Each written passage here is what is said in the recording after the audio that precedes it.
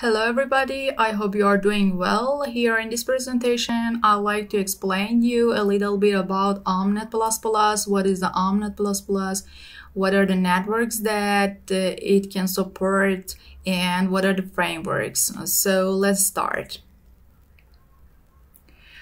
OMNET++, which stands for Objective Modular Network Testbed in C++, is a modular component-based C++ simulation library and framework and for building network simulators. OMNET++ can use for free for non-commercial simulations like at academic institutions or for teaching. Let's tell you what are the main ingredients of the OMNET++.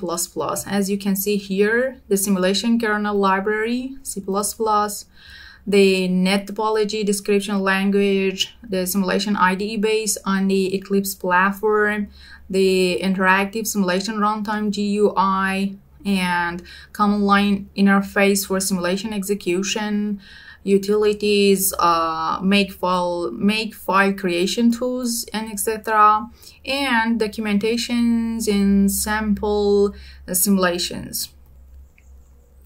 During these years, OMNET++ has been available. Countless simulation models and model frameworks have been written for it by researchers in diverse areas. Most of these model frameworks are open source, developed as independent projects, and follow their own release cycles. So let's see what networks can be supported by OMNET++. As you can see here, the wired networks, the wireless networks, ad hoc networks, wireless sensor networks, WSN, and wireless area body networks, 5G LTE networks, vehicular ad hoc networks, and even SDN-based networks, peer-to-peer networks, and recently UAV networks and RINA networks, and so on. Okay. There are some frameworks that when we wanted to simulation these networks, we need to know about the frameworks. The first and most important one is INET, and then INETMANET for .x, SimuLTE, Veins, Oversim, ANSa, RINAsim, OpenFlow, Castalia, Avens, and many other frameworks. That you can see the other frameworks from this website. Let me show you guys here. You can see the list of frameworks here and their websites and GitHub codes. So you can check other frameworks here.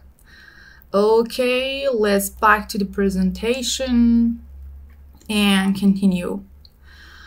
In the following, I'll give you some explanation about the frameworks. As I told you, the INET is one of the most important frameworks, which is an open source model library for the OMNET++ simulation environment. It provides protocols, agents, and other models for researchers and students working with communication networks. It is especially useful when designing and validating new protocols or exploring new scenarios. It contains models for internet stack, such as TCP, UDP, IPv4, IPv6, OSPF, BGP, and other protocols. And for wired and wireless link layer protocols such as Ethernet, IEEE 800, 2.11, and etc. It supports the mobility, the MANET protocols, GIFServ, MPLS with LDP, and so on, and other several application models and many other protocols and components. Several other simulation frameworks take INET as a base and extend it into specific directions such as vehicular networks, overlay peer-to-peer networks, or LTE. That we can see them in the following, in the next slides. Okay, let's pass it. The next one is INETMANET 4.6, which is a fork of INET framework, 4.x branch, and it's maintained by someone whose name is Alfonso Ariza. I'm not sure if I'm pronounce his name correctly, but anyway, INETMANET is kept up to date with INET and extends it with a number of experimental features and protocols, mainly for mobile ad hoc networks, and many of them written by that person. The next one is SimuLTE, which is an innovative simulation tool that enables complex system levels performance evaluation of LTE and LTE advanced networks on the OMNET framework. It is fully customizable via a simple pluggable interface and allows one to extend it with new algorithms and protocols.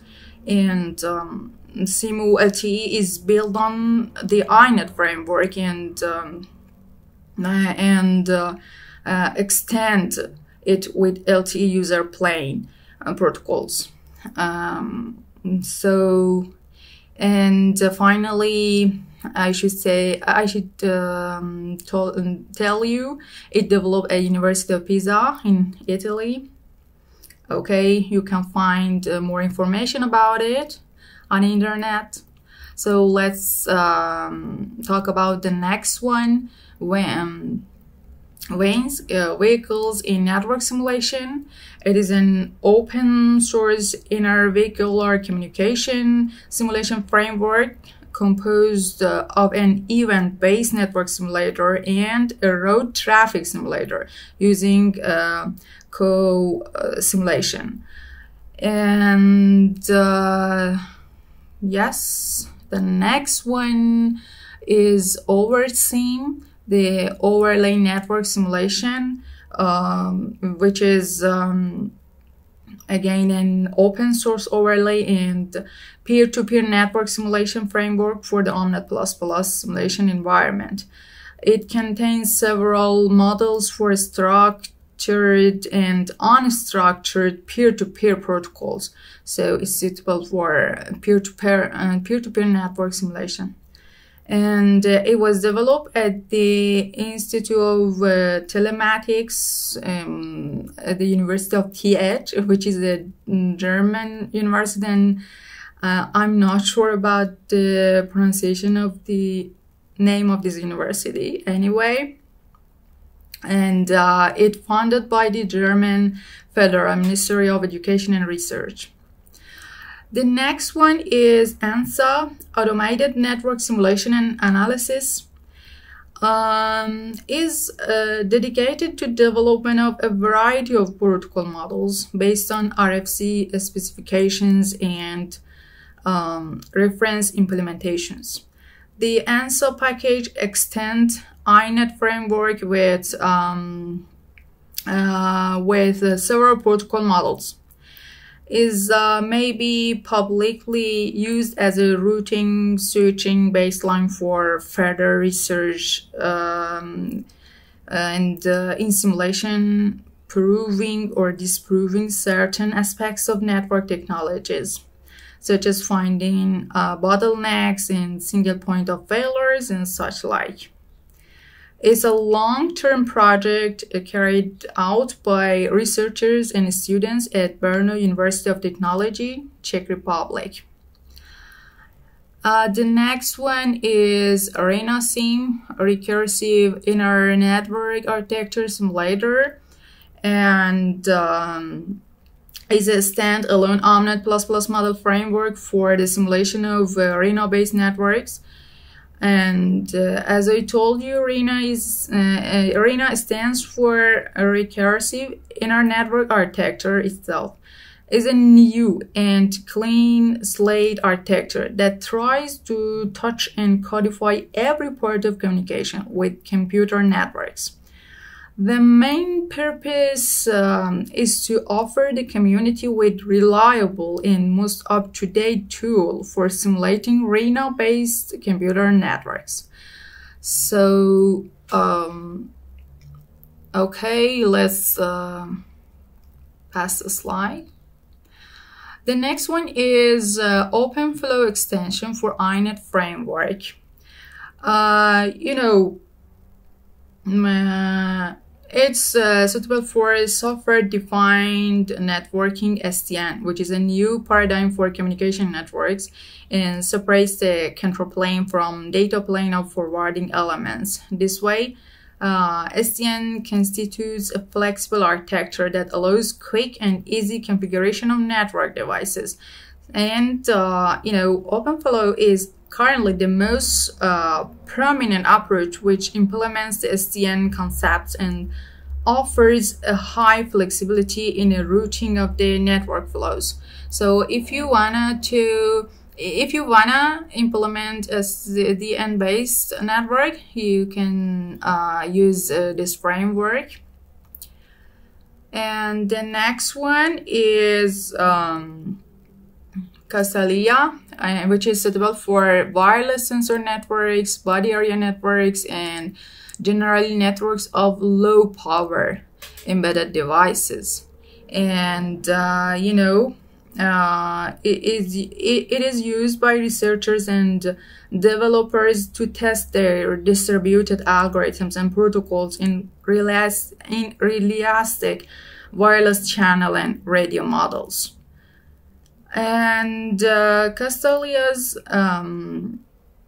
features include model for temporal variation of path laws and the RSSI calculation, physical process modeling, and several popular MAC protocols implemented.